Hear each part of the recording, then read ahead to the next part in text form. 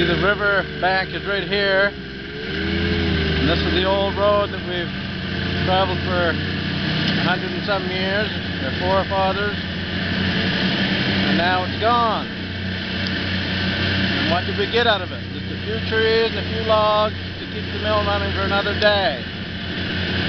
But it's definitely not worth the sacrifice that has been made here. Look at this road. It's disgusting.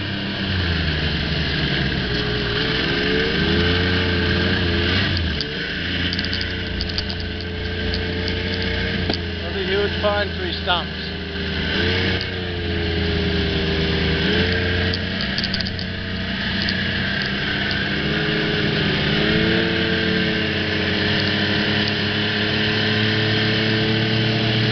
Part of the old growth forest.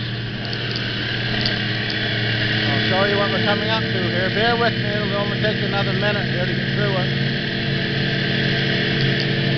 The tree is on the right. That's what it's supposed to look like.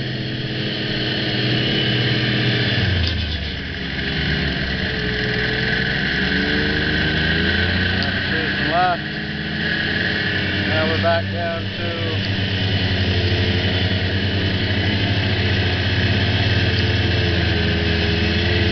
towards the river.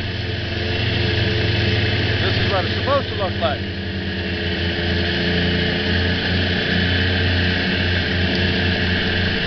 Some of you may recognize this pool coming up here, where you park your vehicles in the summertime.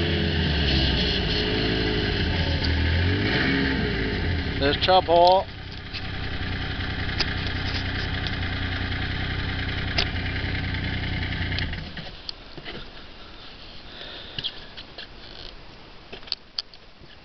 Someone has to speak up, people. This is an injustice that's being done here. It's probably just a bad judgment. I'll give someone the benefit of the doubt that either a forest ranger or an Irving technician or someone decided that they had to cut that little piece of land. Why didn't they leave the roadway? Why didn't they leave that little strip along the river and that little strip along that road and cut all the thousands and thousands of acres around it, you know, that they've been cutting anyway? Why don't we just leave these little pieces of New Brunswick's? You know, there's a heritage there, and it's going to be lost forever. Someone has to speak up and put their foot down. This has got to stop.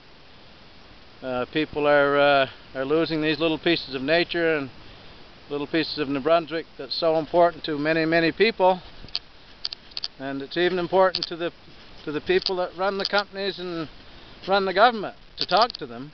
But then you come today and you find a mess like this on your hands, and it confirms that the